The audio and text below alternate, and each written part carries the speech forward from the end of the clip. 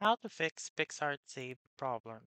So the first step is by opening your Picsart app and then go to this plus button right here and choose a template or your photo that you want to edit. So for example, I'll choose this one. And then, for example, that I have, or assuming that I have made this one, I should make sure that the font that I will be using is that um, doesn't have this crown logo right here.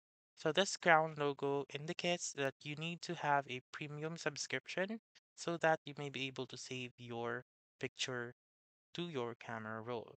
So if you have chosen a font style like Impact right here, which has this crown logo, then what I would suggest is you should change the font to other fonts like this one, like Archivo Black or Bonia right here, which doesn't have that crown or premium logo.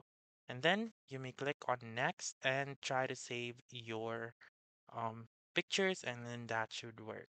So that's it. That's how you can fix Picsart save problem. So that's all for this video. Let me know in the comments section if this works out for you.